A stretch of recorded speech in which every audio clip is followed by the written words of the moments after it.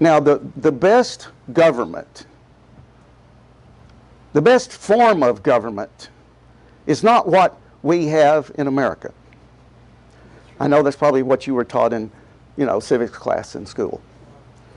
But the problem with what we have now, which was originally called a republic, is that you can't keep it. That sooner or later, people will come to the foreground who will take the reins of control. There's a saying, nature abhors a vacuum of power. If there's an entity where power is not being exercised, then somebody who feels powerful will take the reins of control there.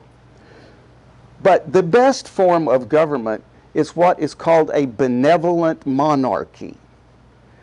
It's a king. It's a king who rules justly, who rules in righteousness. There was really history hasn't had very many of those. There was one in Czechoslovakia back in the 900s, a guy named Wenceslas. There was a Christmas song we say, "Good King Wenceslas looked down on the feast of Stephen." He didn't last very long because his brother Boleslas assassinated him. Don't it always seem to go? Well, this world is going to have a benevolent king. His name is Jesus, and he is coming soon. But here's an even better bit of information. You get to reign with him as his followers. If you follow the Lamb wherever he goes, you get to be part of that kingdom. That's what we're going to talk about today, about being a kingly priest. Go to 1 Peter chapter 2.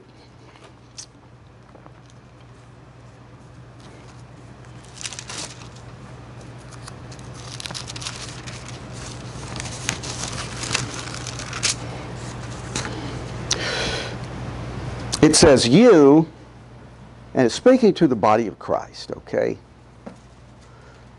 You are a chosen race, a royal priesthood, a dedicated nation, God's own purchased special people, that you may set forth the wonderful deeds and display the virtues and perfections of him who called you out of darkness into his marvelous light. Once you were not a people at all, but now you are God's people. Once you were unpitied, but now you are pitied, and you have received mercy.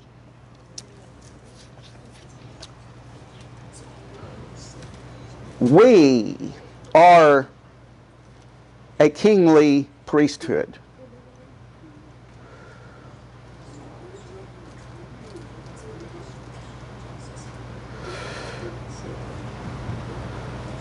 Go to Psalm 110.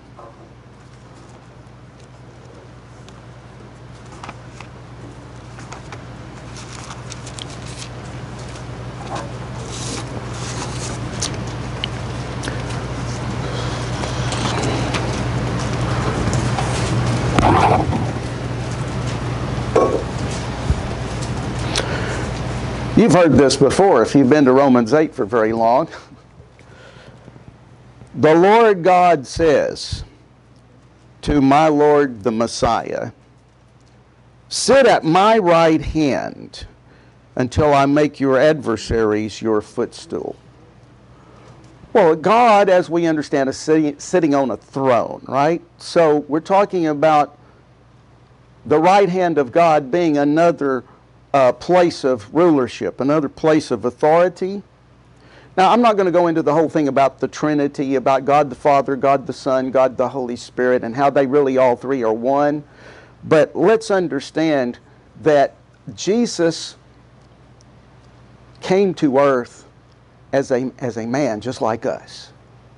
It says that he was tempted in all ways as we are, but he did not sin. He had flesh, he had blood.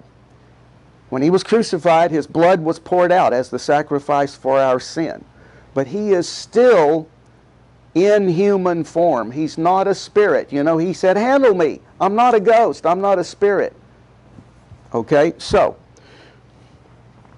now God, the Father, is a spirit.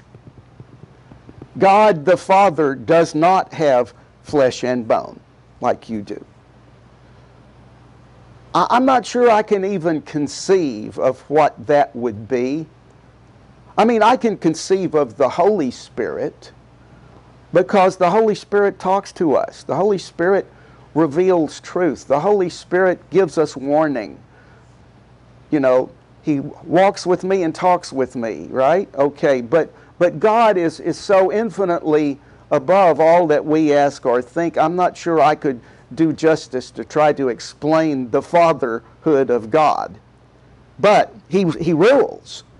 He reigns. Now, of course, the Calvinists would say, well, yeah, so nothing happens unless he ordains it. No, that's not true. We've gone over that many times. Steve went over some of that on Friday night. So I'm not going that direction with this either. But he's sitting on his throne. Jesus now is sitting on his throne. It says, after he rose from the dead, he sat down at the right hand of the Father. And there he is making intercession for us. He's praying for us. We're going to talk how that intercession of Jesus fits into his government and how that has to do with us being priests as well as kings. Okay, let me keep reading. Verse 2, the Lord will send forth from Zion the scepter of your strength. Rule then in the midst of your foes. Your people will offer themselves willingly in the day of your power, in the beauty of holiness and in holy array out of the womb of the morning. To you will spring forth your young men who are as the dew.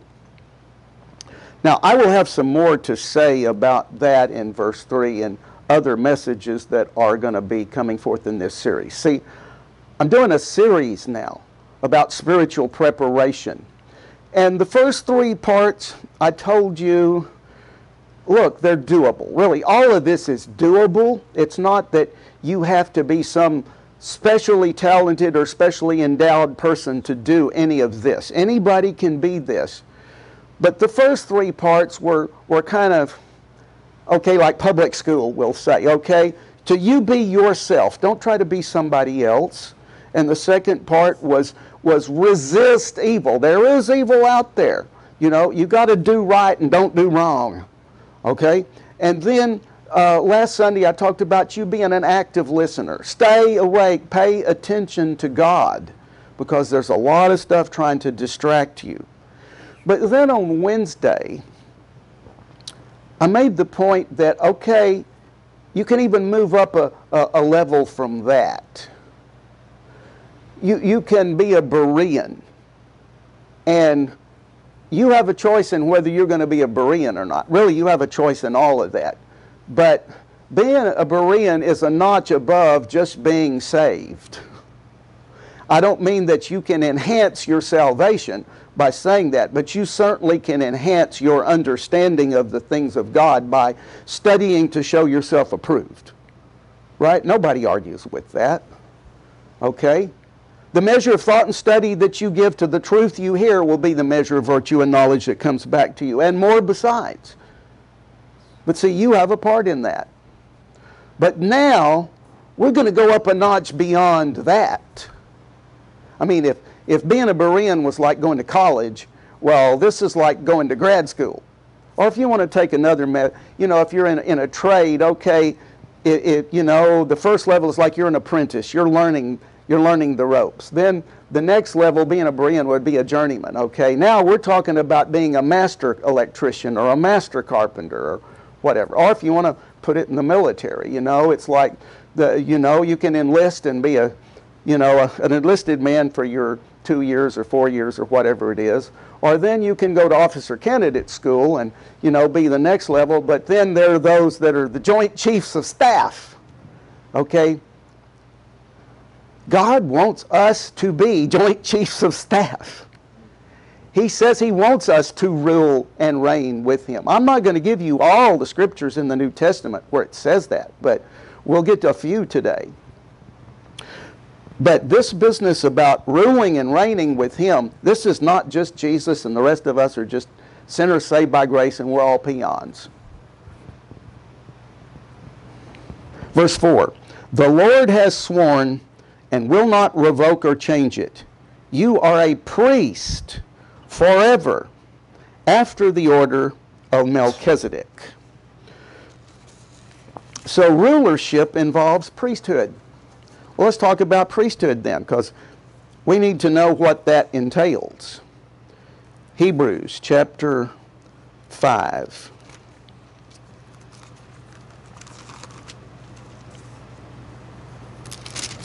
Verse 1.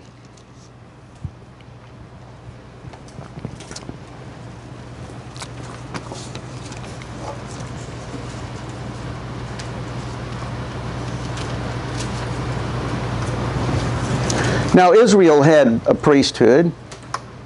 The Catholic Church has a priesthood. Satan worship has a priesthood. Pagan religions have a priesthood. So, the priesthood then would be an elite cadre of those who are promoting and ruling over whatever the entity is. Now, in Hebrews 5, it's talking about the priest under the old covenant, the Levitical priesthood. Now, remember, the priesthood that Jesus represents and that's bestowed upon us is not the Levitical priesthood. I'll give you that in a minute. Ours is a Melchizedek priesthood, and that's considerably different, but we'll get to that in a minute. Every priest, so just priests in general, even if we're not talking about Christianity, and here it's talking about Judaism, every priest chosen from among men is appointed to act on behalf of men in things relating to God. Now this is important because as a priest, you are a representative of your deity. You know, you've heard the saying, sometimes you're the only Jesus somebody out there will see. You know, and if we really took that to heart, we'd probably live a little differently than we do. Like that we are maybe the only Bible some people will read. That's a priest. That's being acting on behalf of God to humanity around you, to offer both gifts and sacrifices for sin. Well, what's a sacrifice? It's something that it doesn't necessarily make you happy, but you do it because it's right. I mean, brushing your teeth can be a sacrifice. You know, after a meal, it's like, oh, I don't want to take the time to go in there to the bathroom and put that stuff on that brush and run it across my mouth. It's like, I'm too busy. But it's like you do it because you know it's the right thing to do. Well, that's a sacrifice. A sacrifice is something you do because it's the right thing to do and not because you want to do it. Now, if you want to do it, that's fine. I mean, okay, I want to run, so I go out and run. But it's a sacrifice for me to stay healthy, okay? All right? An apple a day keeps the doctor away. Well, you know, you might not like apples. But if you know that it's got selenium and zinc and a bunch of good stuff, you'll go ahead and eat it anyway, right? Pat's back there shaking her head. Yeah, she knows what I'm talking about. Okay, that's a sacrifice. So praying for people who are sinning, especially if they're sinning against you, is a sacrifice, okay? And it says that the priest is able to exercise gentleness and forbearance toward the ignorant and the erring, since he himself is also liable to moral weakness and physical infirmity. And because of this, he is obliged to offer sacrifice for his own sins as well as those of the people. Okay, verse 7.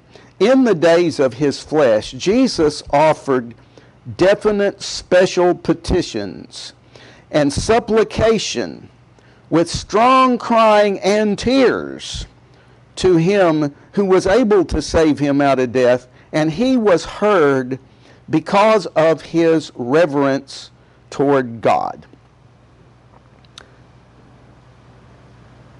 Now, you may have heard it said that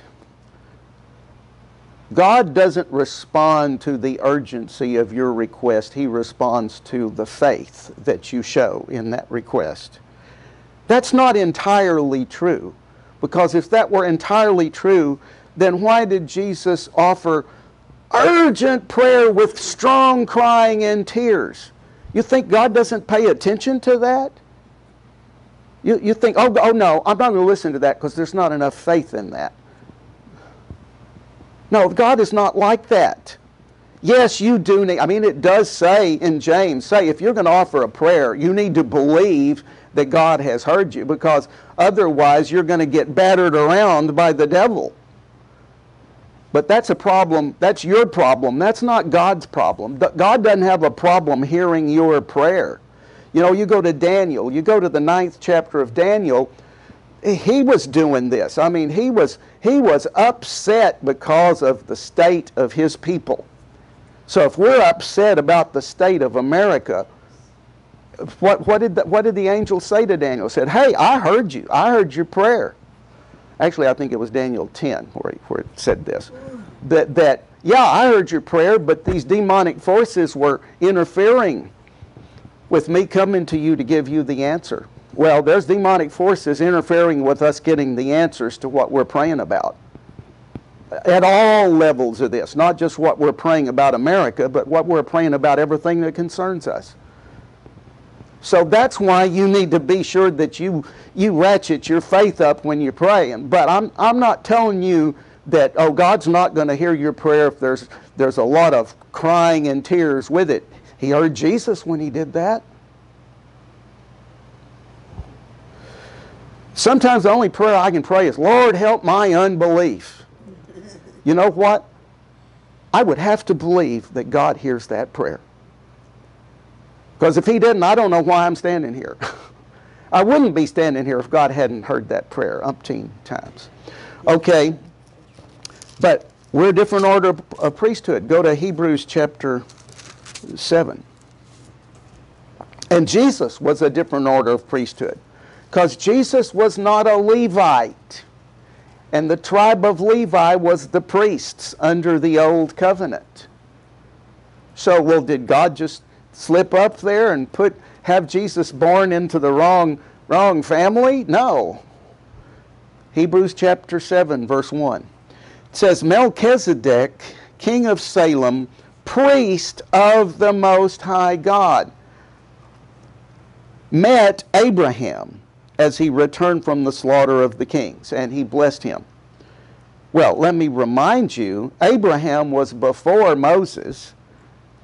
Abraham was before Isaac. Abraham was before Jacob. Abraham was before all of Jacob's sons, one of whom was Levi. So, priesthood then does not have to be confined to a particular organizational hierarchy. In the body of Christ in America, priesthood has to adhere to denominational affiliation generally. In fact, same thing in Czech Republic. When Ellen and I went over there to Bobby Tomanik's wedding back 20 years ago, it was said that the man who was ministering in that church, he had to align himself with a denomination, even though he didn't have any contact with that denomination at all. But he had to get some papers from them to show that he was an official minister. Otherwise, the government of the Czech Republic would not allow him to conduct public services and to collect money and to do what a church does. I have a little piece of paper somewhere. I'm not even sure it's in here. I don't know where it is, really. that was signed by Owen Kane saying, I'm ordained to stand here and do this. Okay, but you know what? You don't have to listen to me because of that. And suppose I didn't. Would you quit listening to me?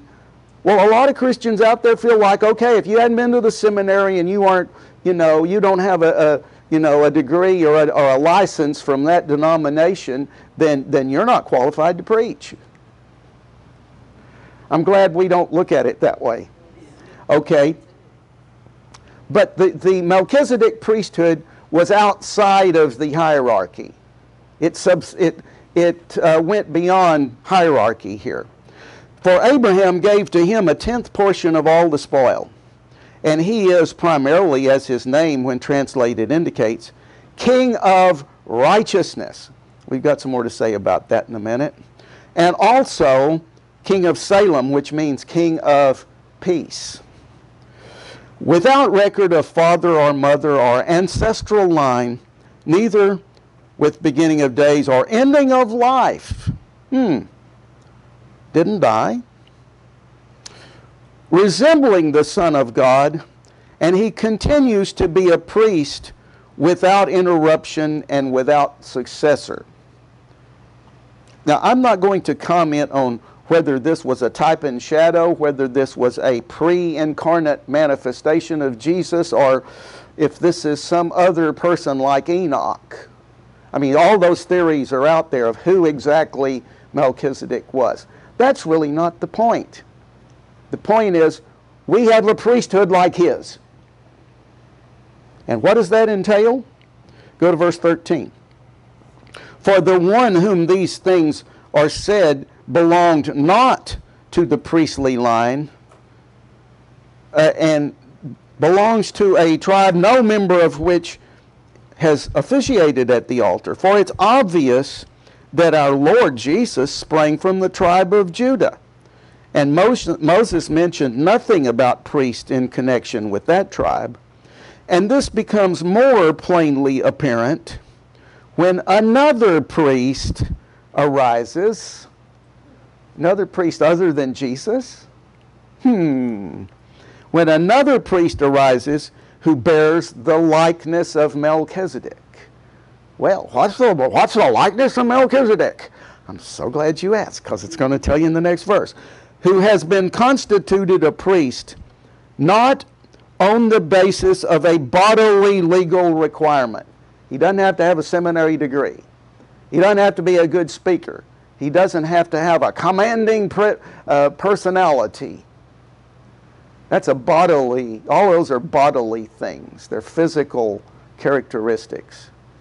And let me say, in this world, somebody who has those physical characteristics, people follow right in line with them wherever they go.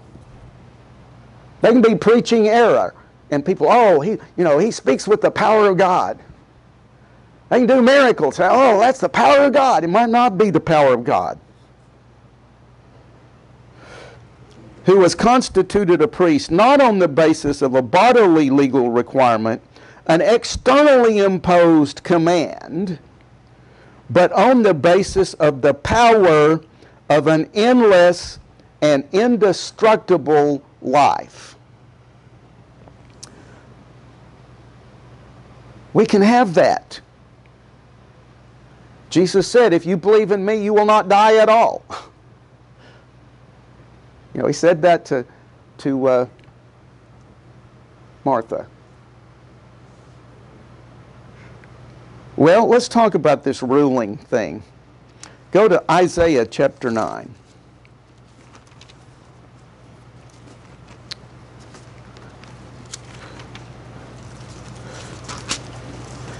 Hey, this sounds all real wonderful. It really is. But God intends for us to have the goods. He intends for this not just to be religious rhetoric. He intends for us to actually walk in this and live in this, for it to be a functional reality, an existential truth in our lives. Because it's going to be in this world when Jesus comes back. Jesus is coming back to a real world to rule over it. Now, there's a lot of debate among prophecy teachers about When exactly that refers to and what exactly it is, Steve has been talking about this on Friday night, and he probably has some more to say about it. But here's what the Bible has to say about it. Isaiah chapter 9, verse 2. The people who have walked in darkness have seen a great light, and those who dwelt in the land of intense darkness and in the shadow of death, upon them the light has shined. And you will read in the gospel where that verse is quoted as prophesying Jesus is coming to Galilee and his ministry back 2,000 years ago. But you know what? Those people in Galilee 2,000 years ago are not the only people that have walked in darkness. I mean, all of us have walked in darkness before we came to Jesus. So, it could refer to his first coming. And in a sense, we could say that we are still in the afterglow of his first coming.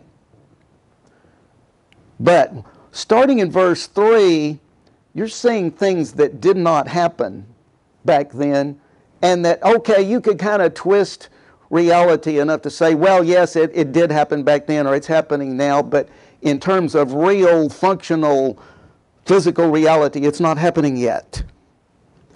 It says, you have multiplied the nation and increased their joy. They rejoice before you like the joy in harvest, as men rejoice when they divide the spoil. For the yoke of Israel's burden and the staff of rod goading his shoulders, the rod of his oppressor, you have broken in the day of Midian. Well, tell that to those Israelis over there right now, surrounded by their enemies. This hasn't happened yet. For every trampling warrior's boots and all of his armor in the battle tumult, and every garment rolled in blood shall be burned for fuel, for the fire. Now that hadn't happened yet either. In fact, it won't happen, Ezekiel 39 says, until after the Battle of Armageddon, and it's going to take them, 7 months or whatever to clean all of that up? So this is end-time prophecy here. But let's keep reading. For to us a child is born, this is Jesus, to us a son is given, and the government shall be upon his shoulders. Here's your benevolent monarchy. And his name shall be called Wonderful, Counselor, Mighty God, Everlasting Father, Prince of Peace.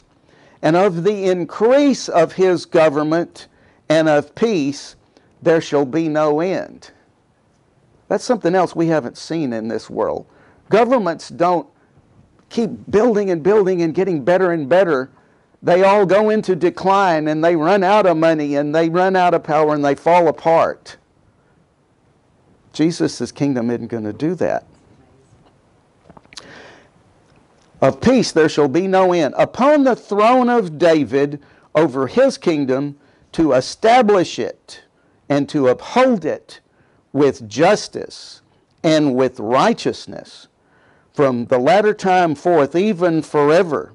And the zeal of the Lord of hosts will perform it. Now, this mention of the throne of David, it has a literal fulfillment in that Jesus is actually, through his mother, a descendant of King David. And there were promises that God made to King David that his throne would last forever. But then after, back there in Old Testament times, that kind of got destroyed. I mean, after they were carried away captive to Babylon, I don't think they know really who David's descendants would be, other than those that have kept genealogical records as far as, the line of succession. And even if they did, after Israel came under the Babylonians, and then under the Persians, and then under the Greeks, and then under the Romans, and then you go later, then they came under the Turks, and under the Ottomans, and under the British Empire, and now they're under the global elite. Benjamin Netanyahu's probably not a descendant of King David, or whoever, whatever the guy is that's over there ruling now. I mean, they don't even talk about stuff like that. In fact, probably 70-something% of all people living in Israel are atheists. You know, this would be just a historical thing for them. This is not a spiritual guidebook. Now, they might want to know what it says so they can make their plans for how they're going to prepare for the future.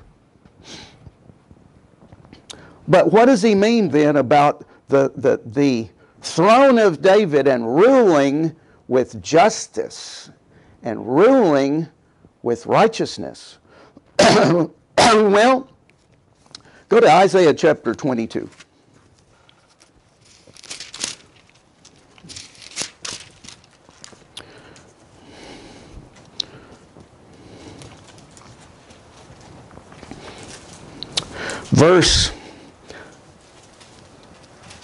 Well, let's get the context of this. Let's look at verse 12. It says, "In that day, the Lord God of hosts will call you to weeping and mourning, to shaving off all the hair in humiliation and the girding of sackcloth. But instead, see, there's pleasure and mirth, slaying of oxen, killing sheep, eating flesh, drinking wine, and saying, 'Let us eat and drink, for tomorrow we die.'" Well, right there pretty well describes the mind control, the being asleep of the population of the world in our day. I mean, it described the way Israel was right before they were overrun by the conquerors. But, you know, 1 Thessalonians 5 says, let's don't sleep like the rest do. Well, the rest are there. The rest saying, hey, you know, tomorrow this may all come crashing down, so let's have our fun while we can. You know, let's spend all of our kids' inheritance right now while the money's still flowing, right? So, then in verse 20, it says, "And in that day I will call my servant Eliakim, the son of Hilkiah, and I will clothe him with your robe," and that robe was Shebna, the servant, who was wicked, who was looking to you know, grab all he could while he could and stow it away. He said, "I will bind Eliakim with Shebna's robe, will bind his girdle on Eliakim, and will commit his authority into Eliakim's hand. And he shall be a father to the inhabitants of Jerusalem and to the house of Judah. And the key of the house of David I will lay upon his shoulder. He shall open, and no one shall shut. He shall shut, and no one shall open. And I will fasten him like a peg or nail in a firm place, and he will become a throne of honor and glory to his father's house. And they shall hang on him the honor and the whole weight, or the whole responsibility for his father's house. The offspring and issue of every family, every small vessel, from the cups to the flasks to the big bulging bottles." Now, right here, you're seeing what being a kingly priest entails. In one word, responsibility. You know, if we say, okay, I want that authority. I want to use the authority of Jesus, in the name of Jesus. And we've been trained to do this. We've been trained to bind the devil, right? If there's a storm coming, if you're sick, or if there's an accident or a financial problem, you've been trained to use the name of Jesus. That's the devil doing that to you, and you come against it with the name of Jesus. You bind it, right? Matthew chapter 16, let's read it.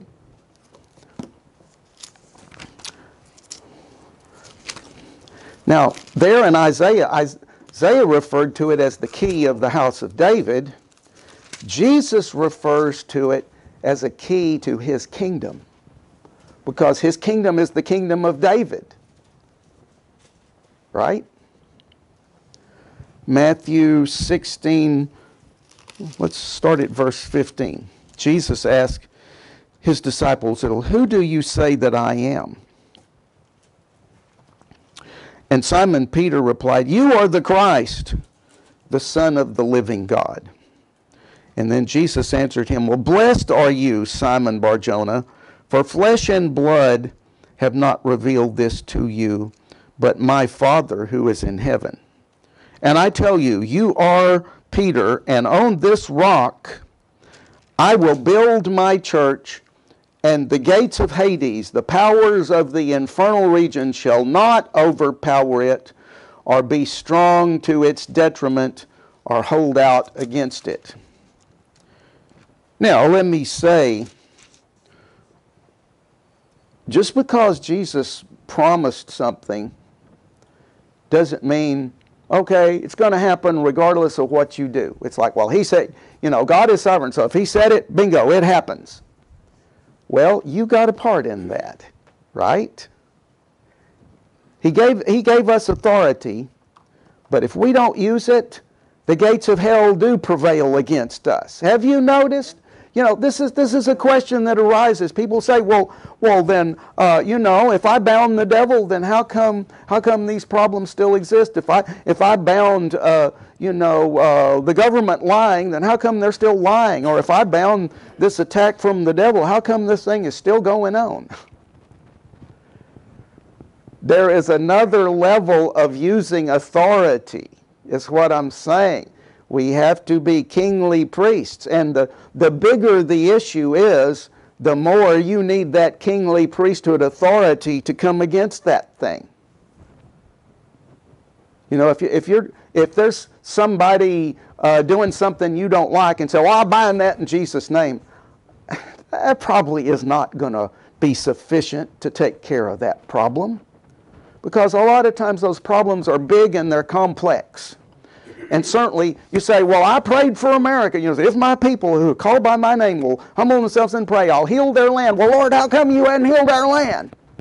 Because you're not functioning as a kingly priest. You're trying to do that, and hey, bless you. You got to start somewhere. Okay, bind that stuff. Bind it 70 times a day. But that's still not going to be enough. That's still not going to change the winds of the political agitations that are in this world. That's something huge.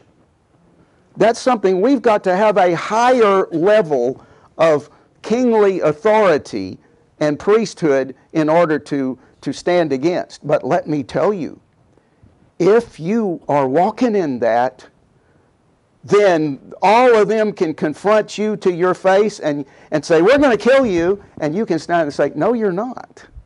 Like Elijah did. If say, well, we're going to haul you to Guantanamo, and we're going to cut your head off, and you say, well, no, maybe fire's going to come down from heaven and destroy you, and it did.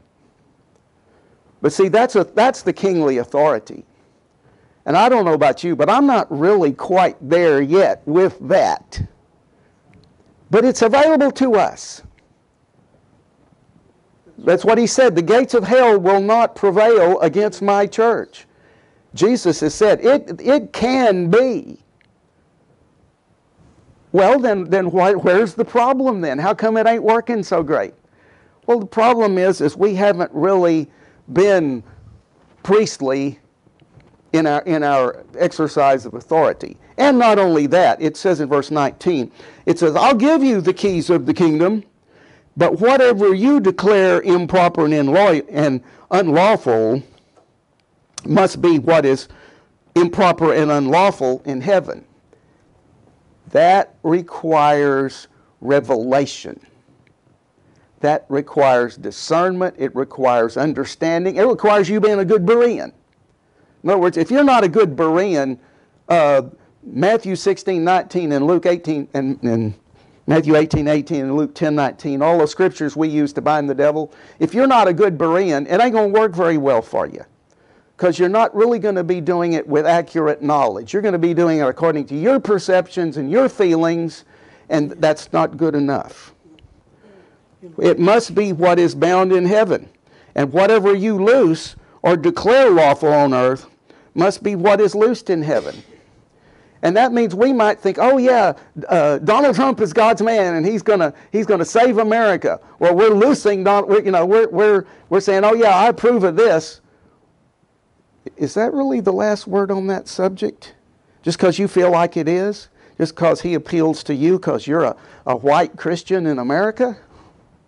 Well, look, the other side does the same thing. You know, if you like gay marriage and you think, you know, women should be able to have an abortion anytime they want to, and if you're black, you've been oppressed, and so the government owes you something or other, you know, the politicians will tell all of them something to get their vote, and then when those politicians get in, they're running toward the New World Order just like the Republicans are. They're taking advantage of the blue clientele just like the Republicans are taking advantage of the red clientele. And it's all going the same place. The fasci. Isaiah 32.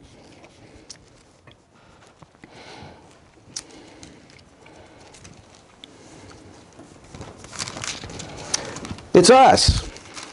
God wants us to rule. Behold, verse 1. A king will reign in righteousness, and princes will rule with justice.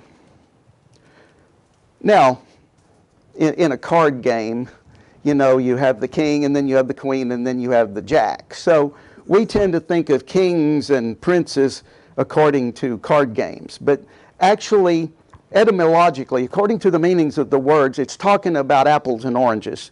Kingdom and prince are actually two different concepts.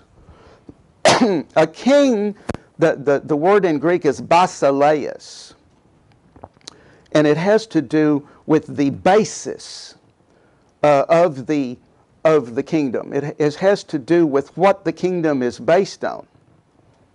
You know, it's like that Roman centurion that came to Jesus and he said, hey, all you need to do is just speak the word. He said, because I understand authority. He said, I have authority. I can command people to do this and that, and they obey me. Because he was standing on the basis of the authority of the Roman government. So a king rules on the basis of the authority of his kingdom.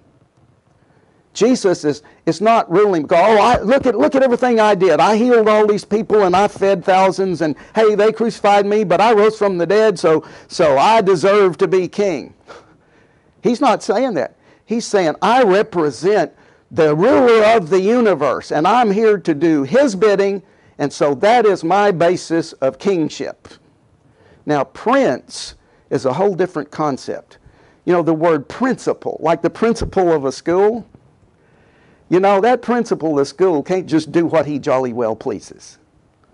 Or if he does, he gets called before the school board, and he gets called before, you know, the PTA and other people. Prince simply means you're the one driving the bus. You're the one responsible.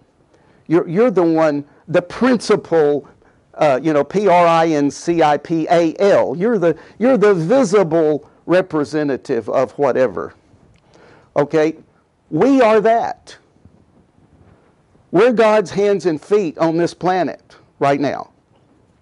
And even when he comes back, he's going to charge those who rule with him to go do stuff. You know, he might send you to Alaska, or he might send you to South Africa or whatever. I mean, if you're a prince, see, that was what he created Adam and Eve to be. What he says, you know, he made them in his image, and he said, take dominion over the earth. Now, a lot of Christians right now think they can do that right now, but who are they representing? Are they really representing Jesus, or are they representing a political party?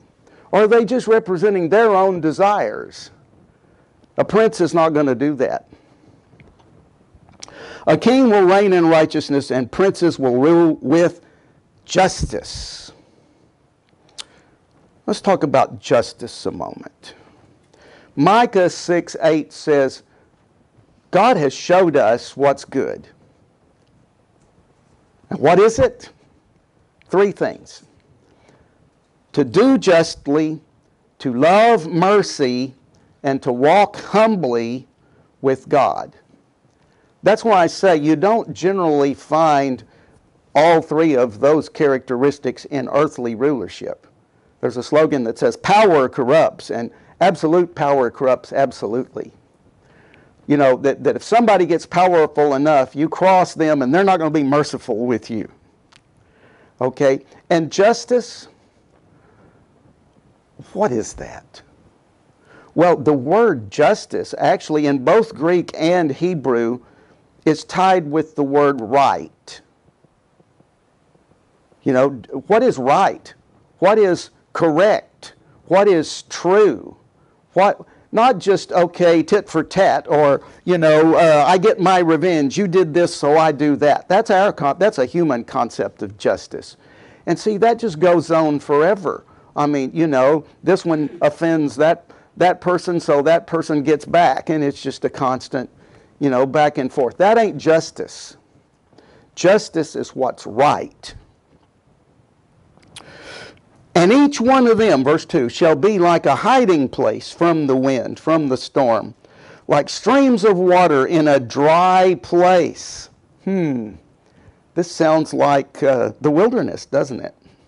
Like shade of a great rock in a weary land. This sounds like what Isaiah chapter 4 talks about.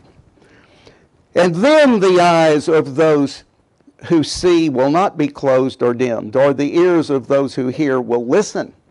And the mind of the rash will understand knowledge. I claim that one. And have good judgment. And the tongue of the stammerers will speak plainly. And the fool will no longer be called noble. See, we talked about nobility on Wednesday.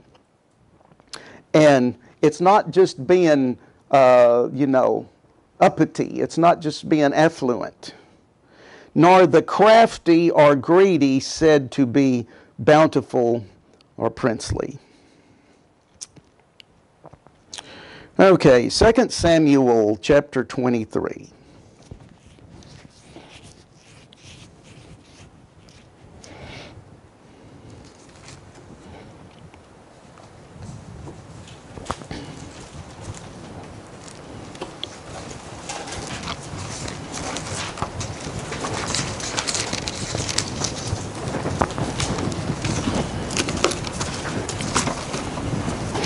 Talking about the kingdom of David, this is what David had to say to his heirs, to those who would come after him. So, this would apply especially to Solomon. This would apply, again, by extension to Jesus. And as part of his kingdom, this would apply to us. 2 Samuel 23, verse 3. The God of Israel spoke. The rock of Israel said to me, when one rules over men righteously, that's doing justly, loving mercy, and ruling in the fear of God, that's walking humbly with God, God dawns on them like the morning light when the sun rises on a cloudless morning, when the tender grass springs out of the earth through a clear shining after the rain. See, that's what was talked about over there in Psalm 110, verse 3. And then David says, but truly, does not my house stand so with God? There's other translations that say, my house isn't standing that way with God, at least right now. But don't give up. It says, for he has made an everlasting covenant and ordered all things and sure. And for will he not cause to prosper all my help and desire? But the wicked and godless and worthless lives are like thorns to be thrust away, because they cannot be taken with the hand. But the man who touches them must arm himself with iron and the shaft of a spear, for they are utterly consumed with fire on the spot. There's end-time prophecy in here, and we may unpack this a little bit more. as we go forward. But suffice it to say, we are on the precipice of all of this coming to pass. We can be those who rule in the fear of the Lord. You know, it says in Malachi that those who love the Lord talked often one with another. And God remembered it and put it in a book, and he says, they'll be my jewels. They'll shine. And in that time, the wicked are going to be burned up. Now, I'm not in a big hurry to see that happen in our world today. And I'm not saying God is in a big hurry to burn people.